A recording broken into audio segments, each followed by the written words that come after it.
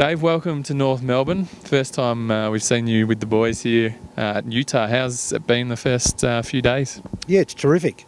Obviously, just getting to know all the players and the staff, but fantastic opportunity to get away and get out of your comfort zone a little bit and learn plenty and meet one another and start building some bonds. So far so good. It's been terrific.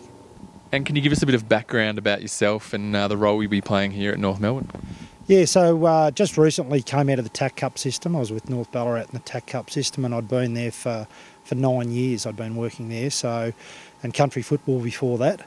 So I've been in probably the coaching caper for a little while, doing a development role here at the club, and really looking forward to working with the first to 4 year players and especially hoping to have a big impact on the new guys that have just been drafted. So exciting times ahead. Those draftees that you mentioned, what do you think they'll get out of this trip? It's pretty whirlwind for them to be flying on straight to Utah. Yeah, it's going to be just totally different to anything they've seen before. So the learning opportunities for them are going to be massive on all scales. So firstly, to get to know one another, and that's going to be a big change. But for a lot of these boys, this is probably the first time may have been overseas, but certainly to an elite training environment like this is over here. So yeah, there's going to be plenty of learning for them, and it'll open their eyes up. It'll give them a really good base and a really good grounding for the year ahead. So they'll have a great time, and they'll get to know everyone, and it'll be a really positive experience.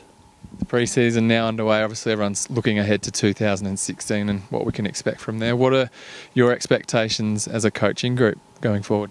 I think just to build on, obviously, the really strong things that are in place now, and fine-tuning some of those areas, and certainly getting some hard work into the young players that are coming into the system, so they can, bring added skills and be great add-ons to the club. So look, it's exciting times really at North Melbourne, and I'm really happy to be part of it and really positive about the year ahead and hold great hopes for what we can achieve this season. Thanks very much for your time. Best of luck for the rest of the 2 weeks here. Good man. Thanks, guys.